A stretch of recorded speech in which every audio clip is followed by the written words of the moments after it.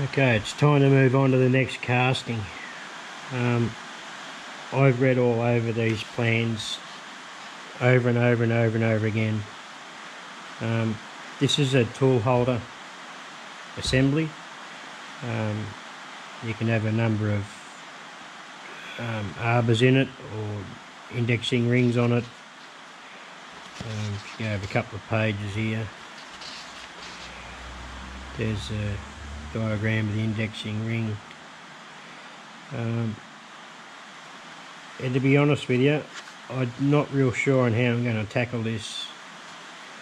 With the instructions saying everything's done in the lathe, well, I'm going to be doing the majority of it in the mill. So my theory is I'm just going to try and hit all the numbers and just hope for the best.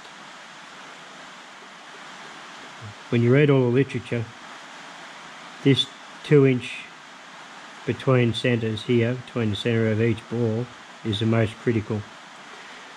It says that you should be doing all these castings off one setup.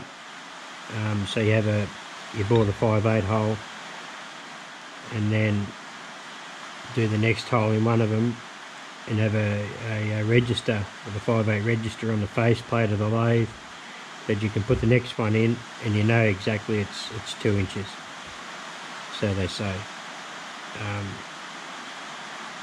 But this part was already machined prior to me getting this, so I'm just going to have to try and get it right, pretty much. Anyway, we'll have a crack at it. I'm sure we'll be successful somehow, some way. There's got to be room for some error, surely. No, it's absolutely pissing rain here today. They're forecasting 80 mil of rain. It's just over 3 inches. Okay, I've got to start somewhere on this casting.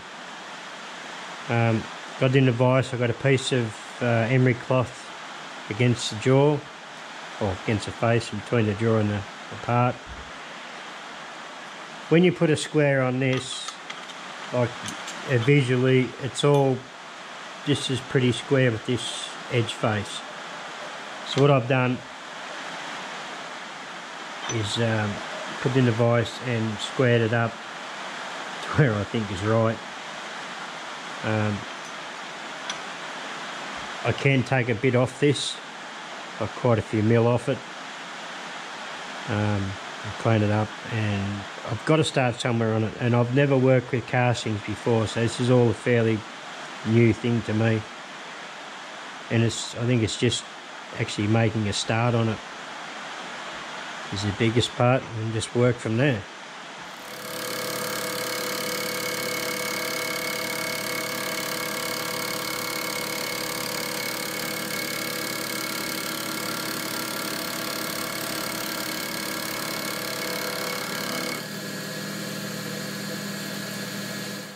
I've turned the part over. I've got it supported with just a jack under here. This dimension from here to the other side has to be 1.5 inches. This one has to be 2 inch. So there's about 100th hour to come off this. And then I figure what's got to come off that now, but yeah. And I've got no room. I've got terrible lighting over the mill. I've really got to do something about it. I need to get one of them halo lights that fit up under around the quill. But just have to wait.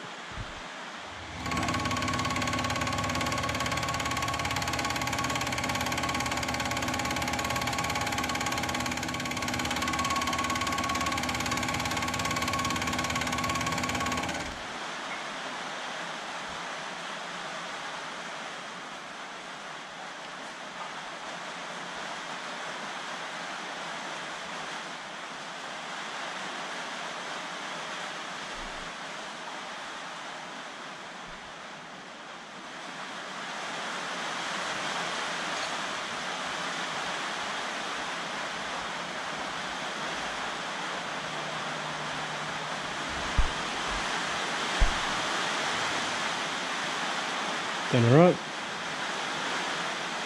Bees stick under.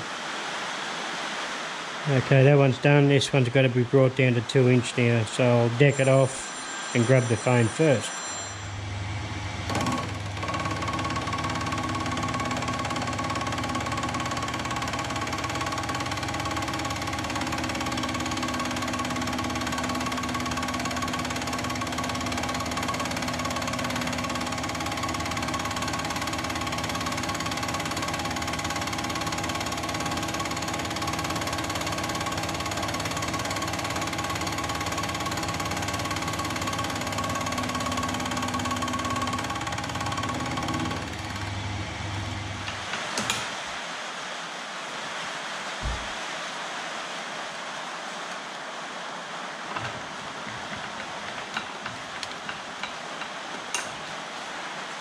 I've got 162 thou to come off that.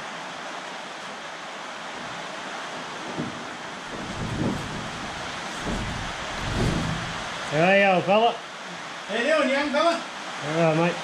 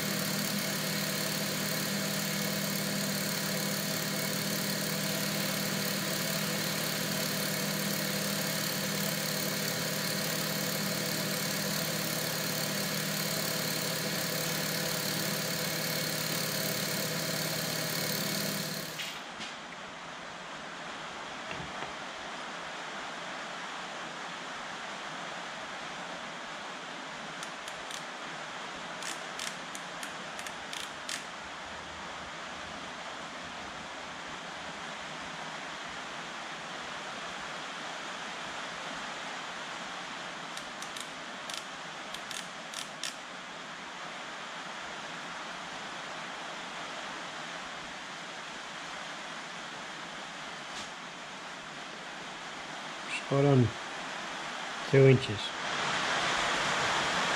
Now I've got no idea what I'm doing. It's just, I suppose there is no right and wrong way of doing it.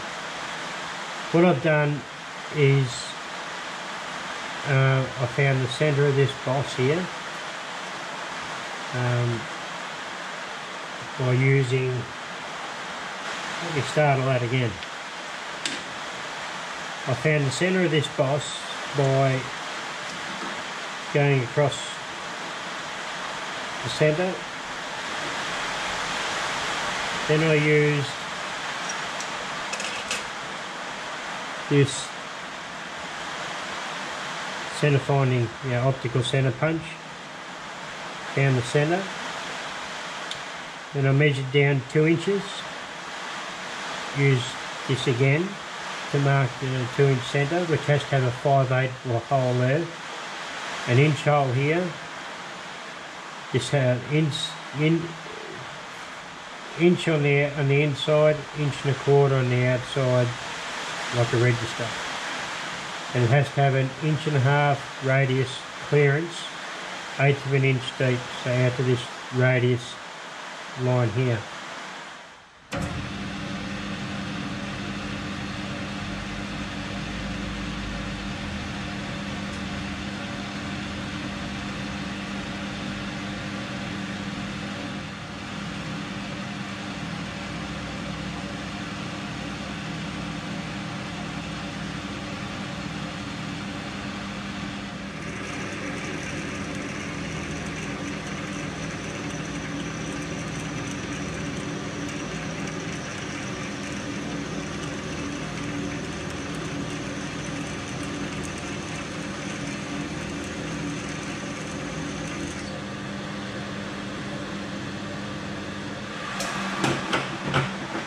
Well, committed now, one would say.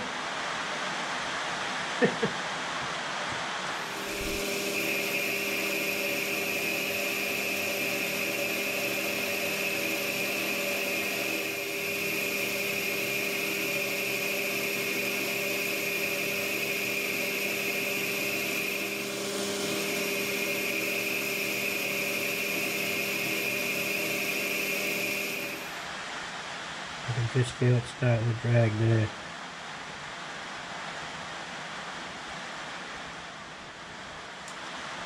1 inch.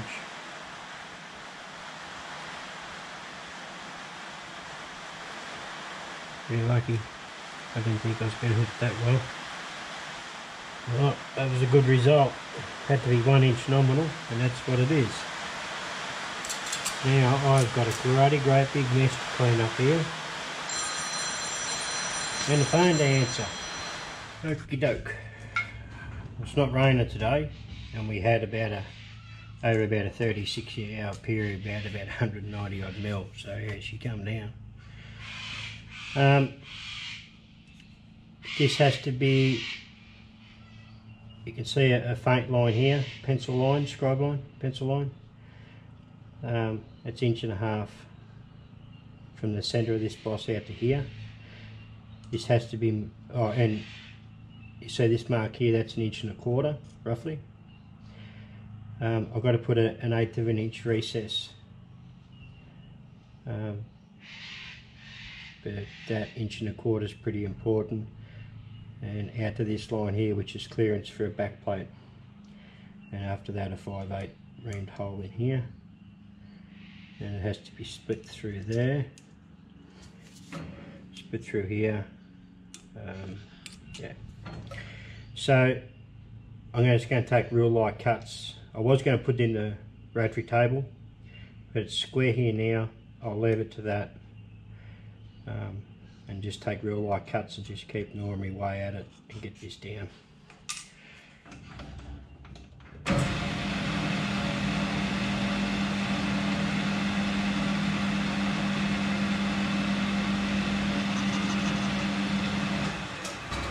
I'm going to lay some rag down today,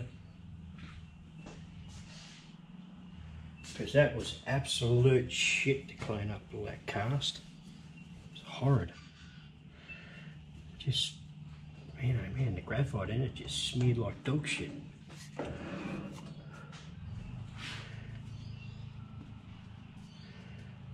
get wrapped up anywhere there.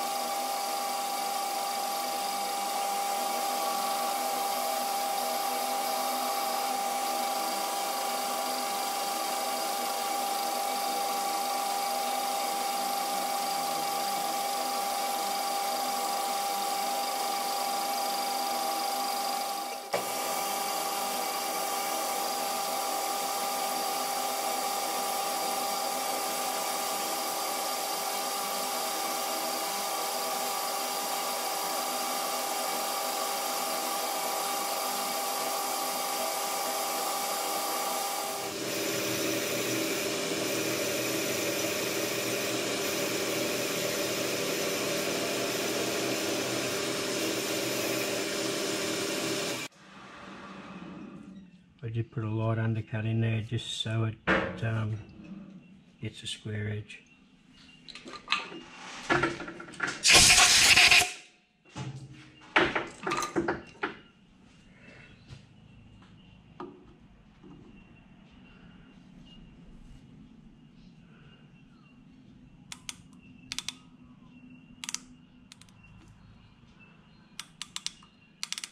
Right, we're on it.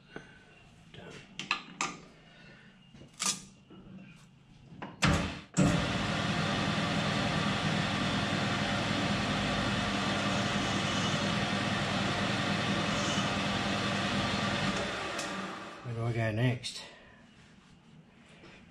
I guess it's set up and do this one here. Do this bore, 5/8, and then right.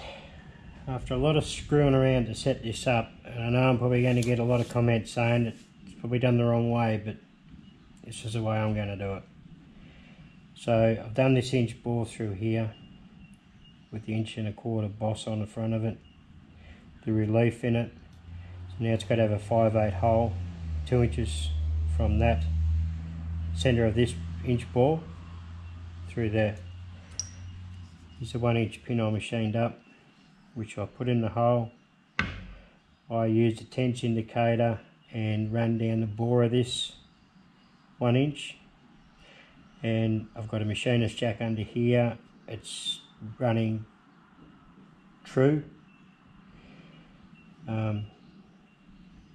Yeah, I've spent hours trying to set this up, anyway. So I've shifted over 2 inches, and I'm going to put this 5/8 bore through here. And then it's got to have another feature in here, which I'm not worried about just yet. I just want to get this 5/8 bore in there, which I'm going to use the boring head. So drill it out, and then run a small boring bar and bore it out to 5/8. So that's what I'll be doing.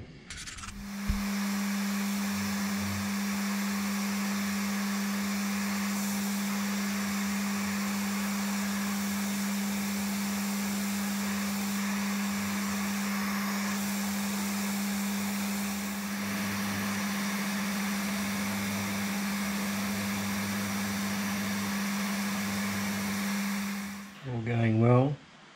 This will be the last cut.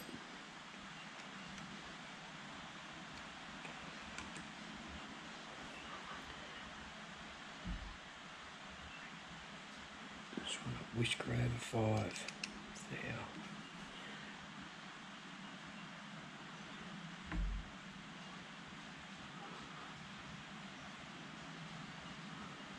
Oops. Yep, happy with that.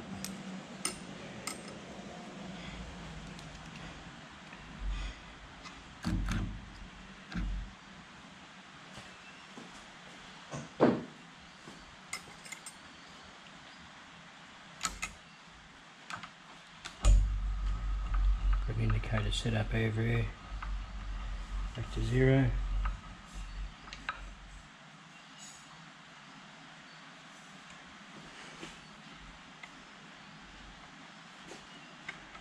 Tab is locked off.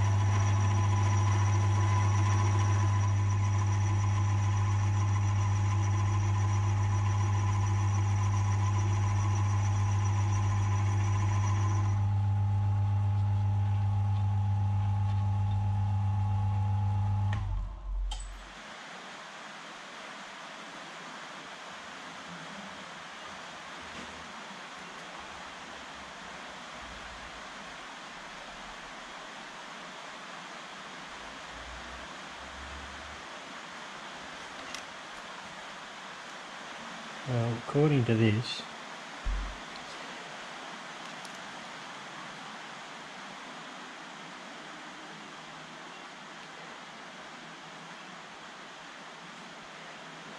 about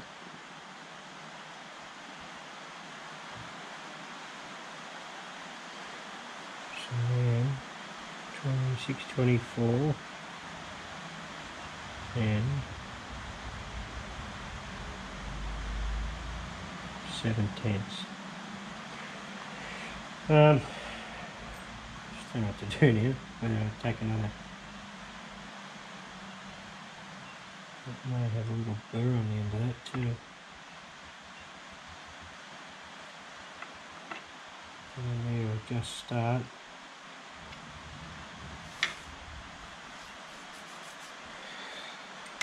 Think about this, I think.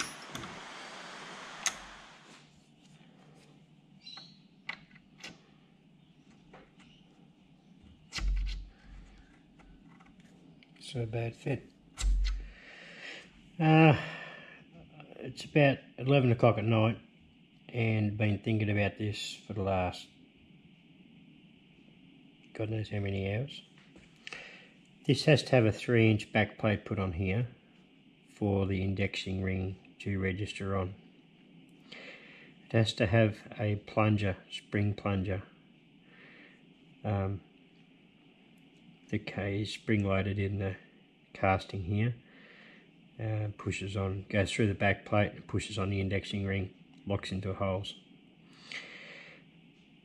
I'm not going to put this hole in yet until I get the back plate made, because it's got to be screwed into here as well. Till it's fixed to this, then I can ram the holes, or drill the holes, ram them all in one go, so then I know I've got a positive fit.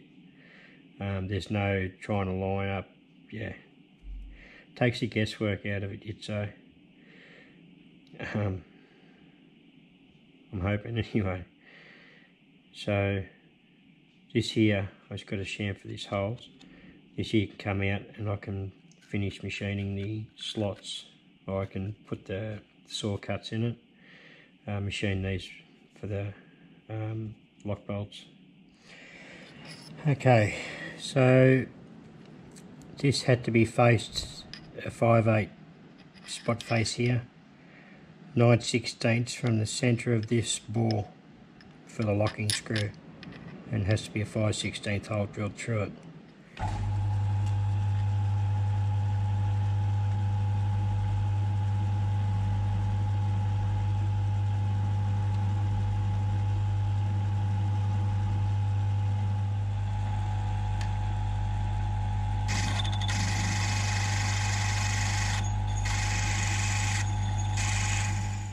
Well, this saw doesn't run very concentric. Flipped the part over, realigned it all, got the blade on centre, but the blade isn't very concentric at all. It's a nice fit on the arbor and everything, but yeah, I flipped it over so the next operation I can skin the top of this off. I hope you can see it there, where the head of the locking bolt sits up against. So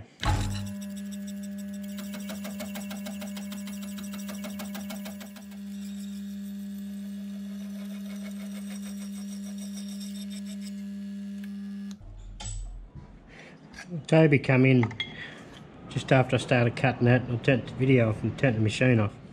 I was talking to Toby. He just got home from school and I forgot to turn the bloody camera back on, so I only remember right at the very end, so I do apologise.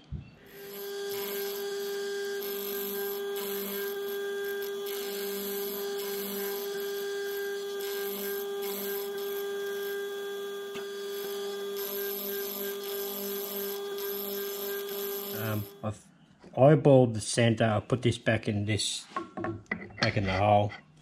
I eyeballed centre, which is the best I can do. That's what I've done on the rest of them.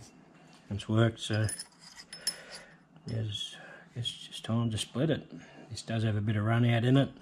Anyway, what it is what it is.